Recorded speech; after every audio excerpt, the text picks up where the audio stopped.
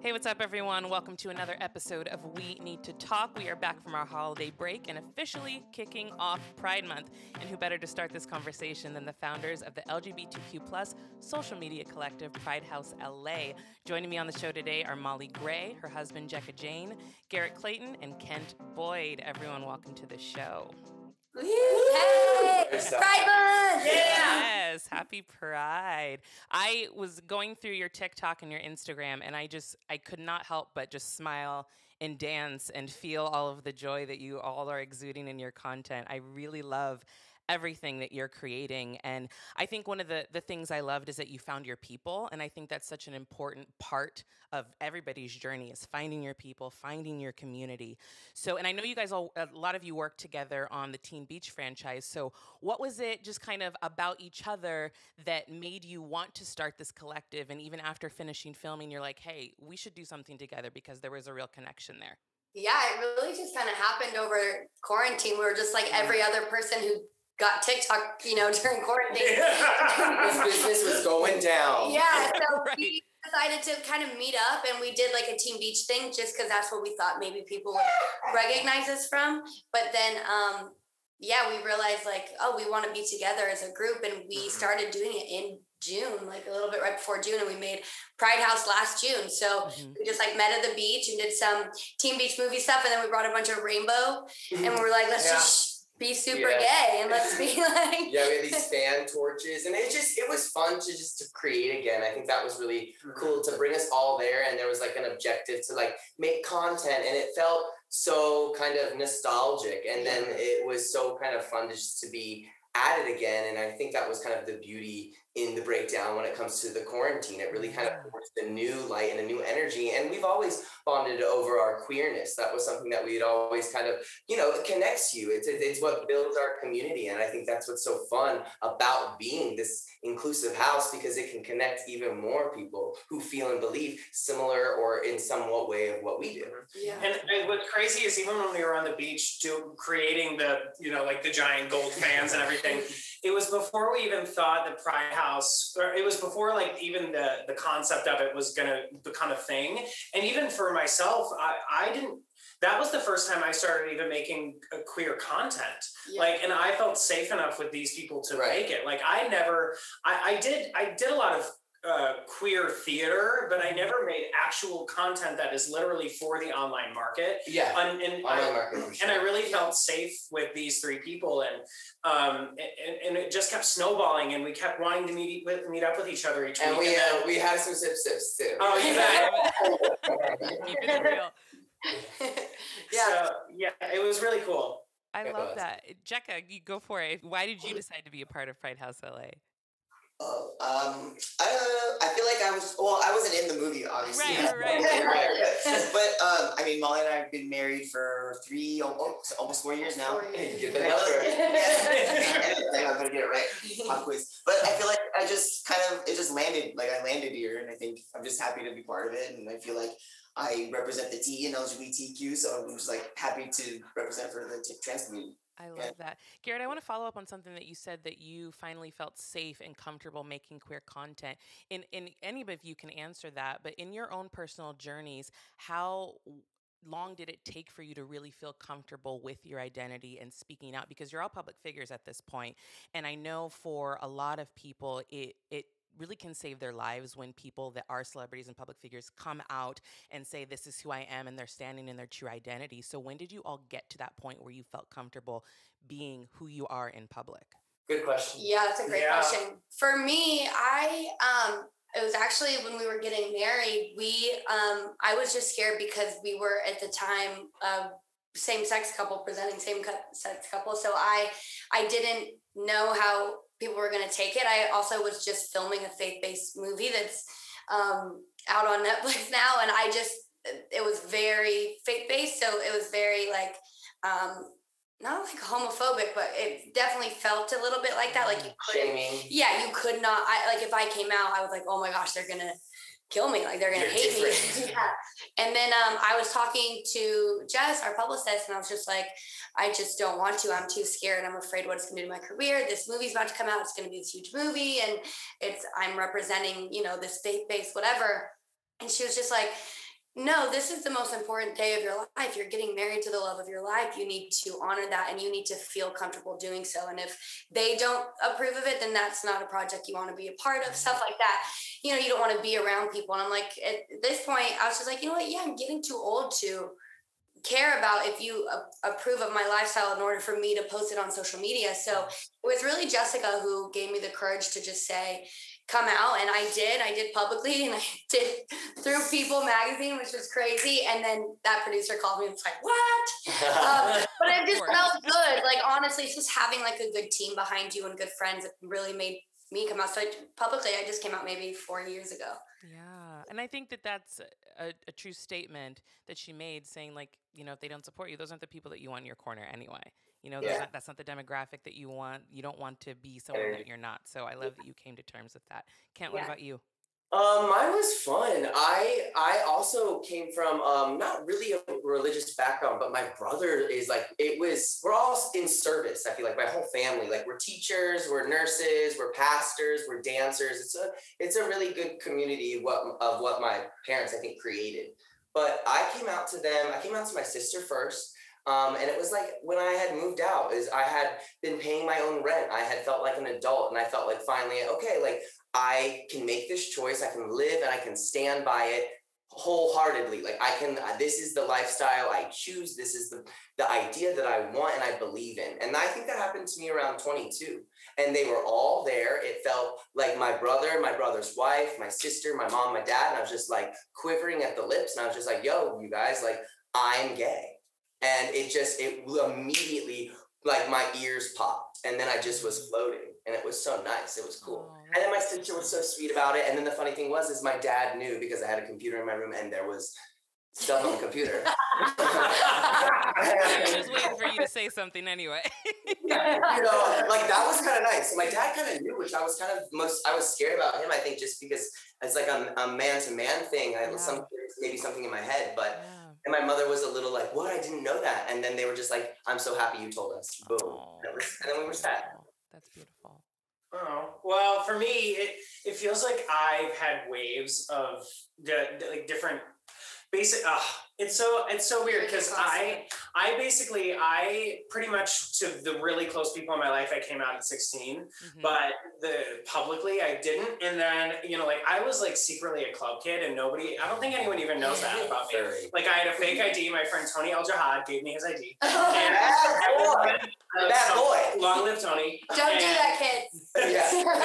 And so I was like sneaking into clubs, and I was being like this. I was like secretly like living my best life, and But then I went to college, and I was fully out. I came to Hollywood. I was put back in the closet, and then I was secretly in a relationship for 7 years, and nobody knew. And I was trying to balance living that life while trying to be something I wasn't. And I was being coached on how to be that person that I was trying to portray. And I mean, everything from the way I walked, the way I spoke, the way I dressed, the way I posed in pictures, the way I answered questions, who I hung out with, what I even talked to them about. It was like every level of my life was manicured. And then I kind of got to the point where with my now fiance, I was like, I think I'm ready to come out. And he said, well, why now? And I was like, honestly, I think we are too happy, and it feels disrespectful to our love and to like what we can represent in this community of like, because people always tell us, they're like, you've been together 10 years. That's like 100 gay years. I'm like, yeah, and like, it is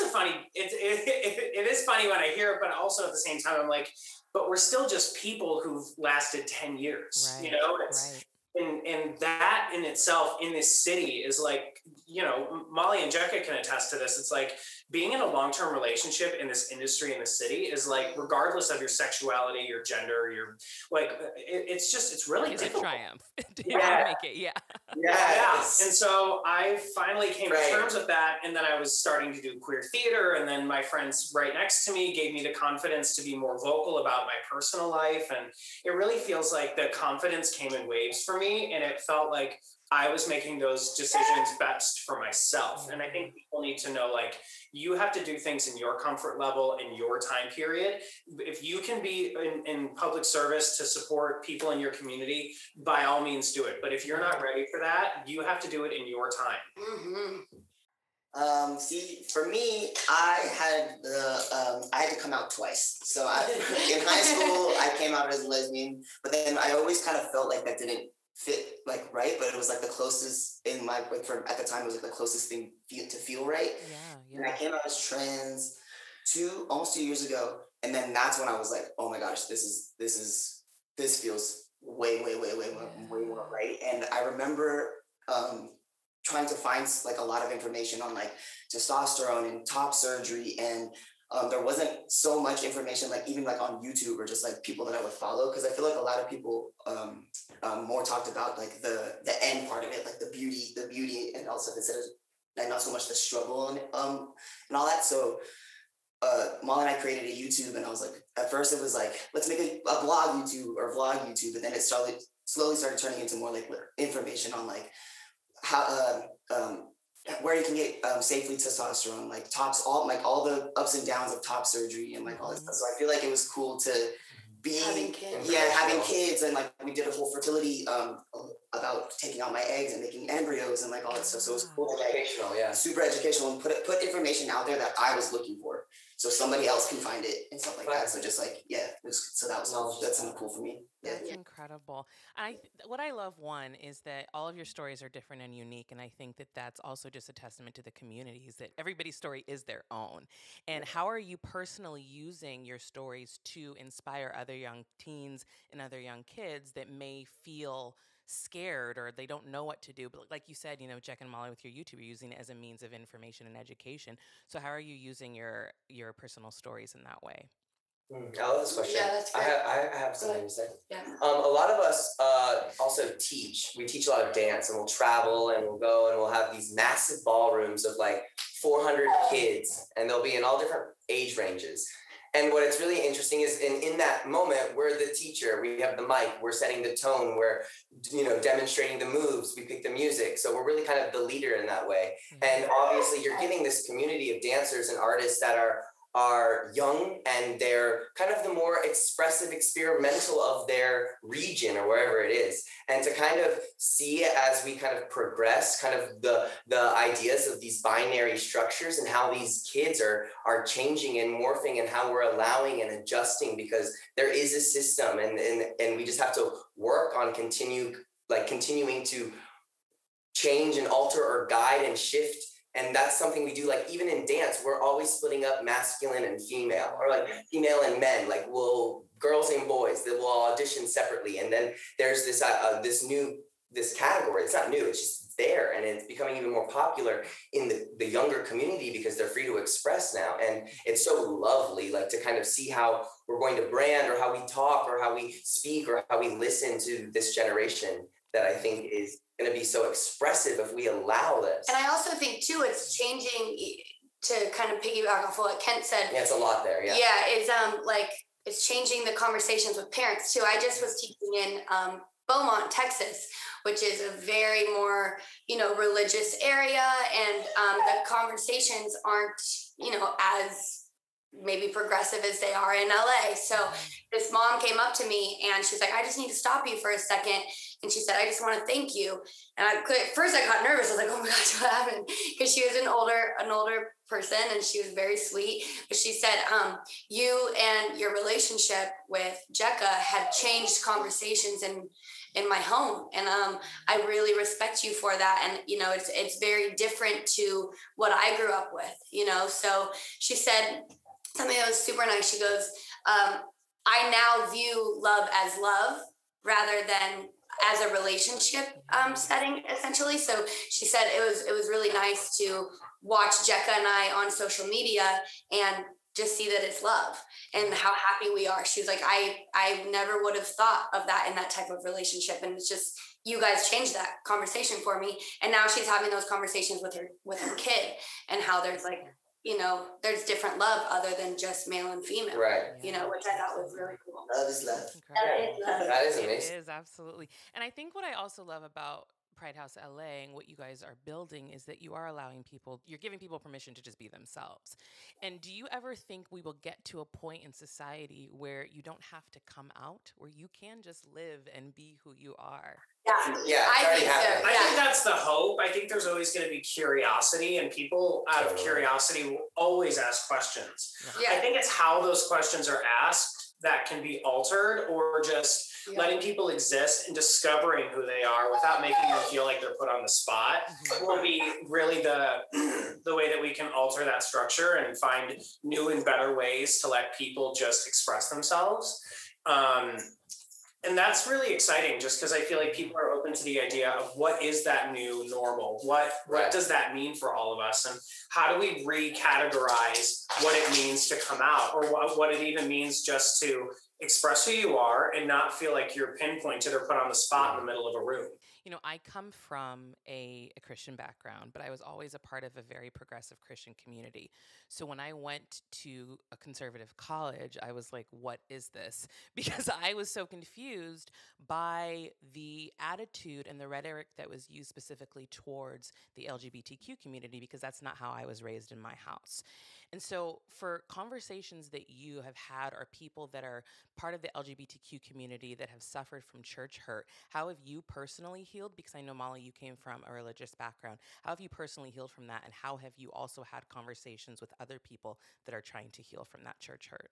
Yeah, I think, because I grew up Mormon. I grew up in Utah, and I think I was cool with, like, once I kind of got past my, I am who I am and I love myself for who I am, like, other people's opinion and what they would throw at me and use the Bible as a weapon rather than guidance, like, it didn't affect me as much, but I think it would affect maybe my mom. She was nervous, you know what I mean? So I think having the conversations with my mom was being like, it's okay to be gay, it's okay to be trans. It's like, you know, like, I'm not going to go to hell is basically what I had to convince my mom, because she was very set in what she was taught. And I think what was really cool is in Utah, there was a bishop who his son came out as gay. And that was really kind of a monumental moment for people who practice being Mormon. And it like made headlines. And my mom sent it to me, and she sent me the thing. She goes, "Oh, look, the bishop's son is gay." And I was like, yeah. I was like, see, I told you. I was like, God isn't going to make somebody a bishop and then say that gay's wrong and then give him a gay kid. You know what I mean? So it's like, yeah, it was definitely, it was definitely more of a conversation with my mom, you know, to let her know that I'm going to be okay, you know, because I think, like I said before, a lot of people use faith as a weapon, and it's meant for guidance, you know, which is really well. I think they use religion as a weapon. I think faith is a different thing, you know. You're right. But yeah, it was so crazy to me having those conversations, and I love the church community that I'm a part of. We're very accepting, very affirming, and it's just something I've never understood. That's a whole different conversation and podcast about Christianity and conservative religion. We love it.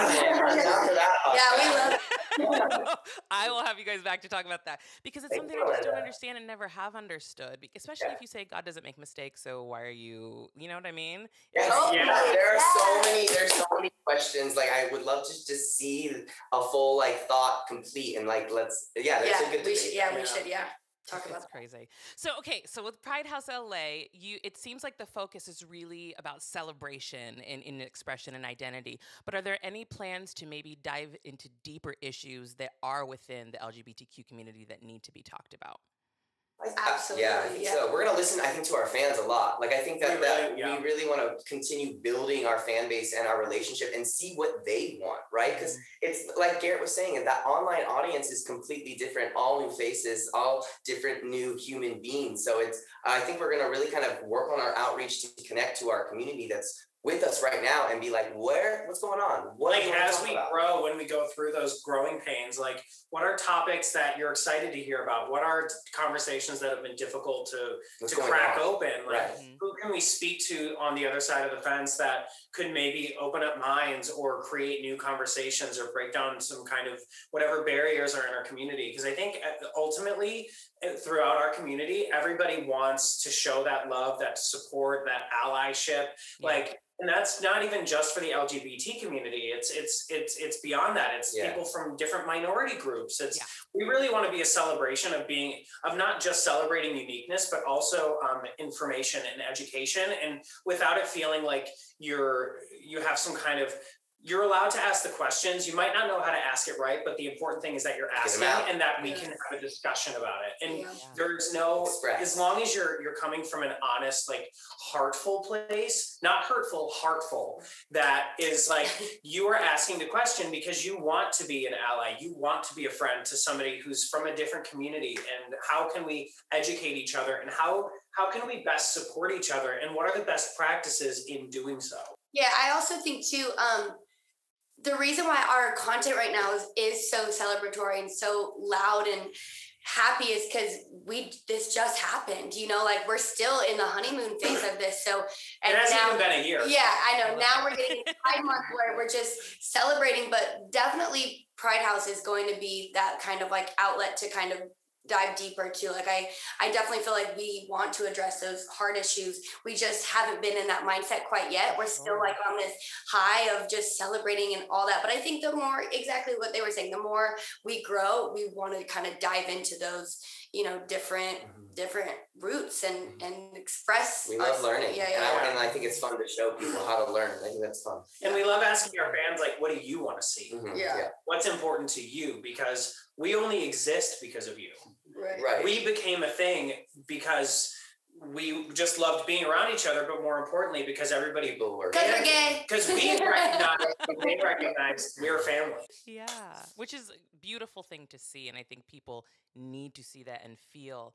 They want to feel like they're a part of your family when they're watching that. And I think that that's what's so beautiful. The other thing that I was going to say that I'm glad that you mentioned, Garrett, is because I talk about intersectionality a lot, is that making sure it's also an inclusive place for people of color, because that's a whole nother, topic in terms of your race and your culture and wanting to be included. And when you're a member of two marginalized groups, you can already imagine just kind of the push and pull of what you're feeling. So I really love that you said that, because I think that that's super important. Obviously, being a Black female, I want to make sure that I can say to any of my, Black brothers and sisters that are also members of the LGBTQ community, go to Pridehouse LA, check out Pridehouse LA. You're going to feel so representation is so important. And we say that a lot too. Like, and we're just like the four, like kind of main people. We have a group of people that are very diverse. And it feels like a YMCA almost. And we want like kids to look at our kids and adults and literally every single person to go on our page and look and be like, oh, that person's like me. That person looks like me. That, you know what I mean? Like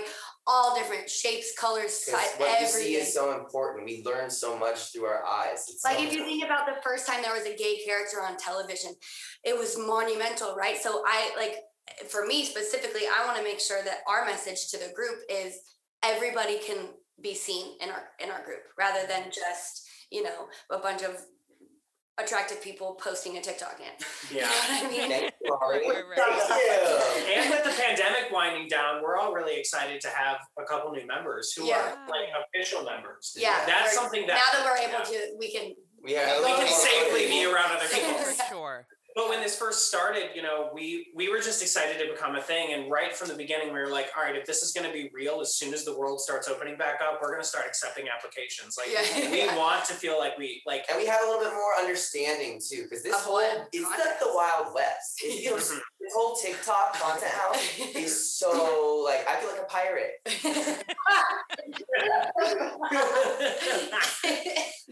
I love it. So looking into the rest of this year, what are some ultimate goals that you have for Pridehouse LA? Ultimate.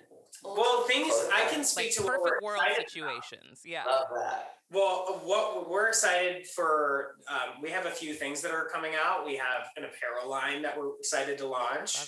Jewelry. We have some cute jewelry in the works. We have our YouTube channel that's coming to fruition. We're building the Instagram. We have a deal we're signing with Studio 71 currently for our own podcast. For a podcast that we can start bringing on guests and start actually. And you have to be there. Yeah. That we're excited to start. Like you kind of cracked open for the conversation for us. Yeah. We're excited to start having like more difficult conversations and even talk about current events, just because that's fun too. But we really do want to make sure that we're tackling those things, because we can't really represent the community unless we start asking the community questions they want answered. Yeah. And I think then, like, on the flip side of things, like our ultimate goal would be to change the perspective of what our community is. You know what I mean? I don't want people to think that every gay person is just this like feminine guy that wears rainbows, and then like every trans guy look, you know what I mean? Something like break the boundaries. Yeah, to show like look, like people don't think I'm gay at all because, oh, why would this white blonde girl, you know, be gay? I thought you were supposed to look like this. You know what I mean? Right. Kind of breaking that barrier is that, you know, we exist the exact same way that everyone else does. And I think difference is beautiful. Like being different is what actually makes us pop, like and a that's rainbow. and that exactly like the rainbow. And that's why representation matters again. You know, and just showing them the ultimate goal would be LGBTQ is what you know what do you think, Jeka? I want to know Jeka's ultimate. I was just gonna say, like, it's just cool to like talk about our experiences so that people feel like they're part of our family, and like Absolutely. And also I feel like you guys are, from at least from my vantage point, you are becoming the thing that maybe you didn't have when you were going through your own journeys. And I think that that's such a beautiful thing because, like, for myself, I was very lucky to grow up and see a lot of powerful Black women in my, just my mom in general, but like my aunts and like cousins and stuff. But I know there are so many Black girls in other communities that didn't have that. And so that's what I'm, you know, aspiring to be. So I think that's exactly what you all are doing. And I think that that's an incredible thing. That was really nice. Oh, of course, of course. So, with your podcast, do you have are you just calling it Pridehouse LA, or do you have a specific title of it? I think we're just probably gonna call. I don't know. Pridehouse LA. I just put that thought in your head now. It'll be our next TikTok post. What should we name our? Pridecast. Pridecast. Oh my God, I love that actually. I think we're still so new. We have to keep branding at Pridehouse LA, you know? For sure. Yeah. Well, I'm excited to listen to that. Now, individually, I'm going to ask you, before we come to the end of our conversation, what specific issues within the LGBT community, and it could be, you know, let's say politically even, do you really want to address and focus on? Like, what is something that you are very, very passionate about? I know you talked a little bit about like stereotypes and breaking down those barriers, but are there anything else that you would like to really address that is close to your heart? Yeah. I think, yes, you have an answer, and here it comes.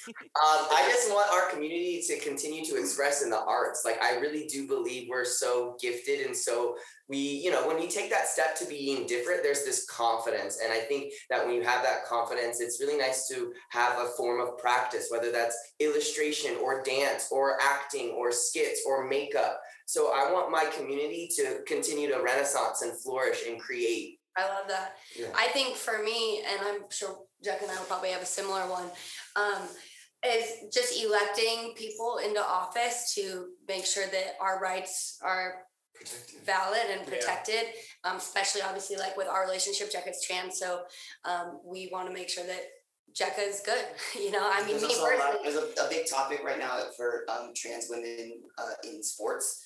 That's it talks about like a lot, and so I feel like I've just been trying to like look up as much as I can on that, just because I feel like it's a really big topic. Yeah. Electing people that will represent us and have us in mind. You know what I mean? And also knowing that when new representatives come in, that they can't just revoke whatever is passed. Like what just happened in Tennessee is abysmal. Yeah. I would say, for me personally, that's one of the topics that I'd love to, if our podcast was live right now, I'd be like, hey, let's talk about that. Am I allowed to swear on this right now? Absolutely. All right, great. I'd love to talk about this bullshit in Tennessee. Like, and then we can open up the conversation. Yeah, and that's what it is. You can't really call it anything else. But then on top of it, like, I know something I'd love to crack open, and I think is a really interesting topic, that finding ways that people within our community and other minority groups can kind of take ownership over our power in the entertainment industry, because something that I think I've been working on getting into the producing side a lot the past like 5 years, and something I've heard a lot from producers is they can't attach LGBTQIA talent to starring roles in movies alone just to get funding because of outside foreign sales. And what's interesting is they say that there's no one LGBTQIA star that they can attach to a movie that has enough foreign value to get any movie made. There's not one person that any producer will tell me. And I'm sitting here thinking, like, we have brilliant stars throughout different genres that there is absolutely no reason. So something that we could do to take back our power actively is to make them care more about domestic revenue. And what we can do to make them care more about domestic revenue is attach an LGBTQIA star to a movie and get everyone in our community to overbuy that movie, because right now they're saying any movie that they've attached a star from the queer community, they never make their money back on it. So they won't make the movies anymore. So it's that much harder for us to make these films. It's not about that person. It probably just wasn't a good movie. Right. Fix your writing. But even still, like, they're worried about the prejudice overseas. So let's make domestic value. We matter worldwide, darling. It's similar with a lot of Black actors as well, because I think that it's not marketable to have a Black person or any person of color, honestly, as the lead for across the seas, which is just crazy to me. Like, come on, it's 2021. Can we get over this? Like, there's not one type of person to connect with. So I love that you're trying to fix that, because it does need to be fixed. There are different walks of life. Representation matters. We have to see different narratives as well. Also, I kind of want to follow up on this, because do you ever feel that the narratives specifically for LGBTQI characters are just kind of one note? It's always the same thing? Molly was kind of saying the stereotypes, like kind of breaking those ideas. Yeah. And these tropes, like these classic tropes that we just always go to. And it's just like, hopefully we can continue, like you were even saying, the writing, like, and that's why I want people to create more, collaborate, like allow more ideas to come in. It doesn't have to just be one. Like, there's so much fun with sharing. Like, why can't a person of color be the all-American girl next door? Why can't a gay guy be the all-American girl next door? Yeah, exactly. You know what I mean? Like, why do it's just such a weird stereotype, and then if you put a gay character in, they have to act gay, and you're like, what does acting gay mean? Right. Didn't book a job one time because they were like, you don't look trans enough. He was like, what? I've been in enough time where they're like, you be more sassy, and I'm like, I'm already a bitch. I don't know what you want from me. But like, the thing is, the only way we can really affect change is by affecting Hollywood pockets. Yep. At the end of the day, it's about their money. All they care about is making their money back from TV shows and movies. If you want to affect change, we have to, throughout our communities, we have to say, you might not want to watch the movie, but you need to buy it, because we're never going to change it. We're never going to be in control of our narrative until we start affecting where this money goes and which we have choices with our money. Use our choices. Be smart with them. Chick-fil-A. Well, let everyone listening know where they can follow you and keep up with all the things that you're doing at Pridehouse LA, please. You can follow us at Pridehouse LA on Instagram and on TikTok. And also, my TikTok's Mollee Gray. My TikTok is Kent_Boyd_. Mine is Garrett Clayton 91. And mine's Jeka Jane. Awesome. And we love you so much. It was such a blast chatting with you. Thank you. Of course. And to the listeners, make sure you subscribe to We Need to Talk, and we'll talk to you again real soon. Bye. Ciao, Bella.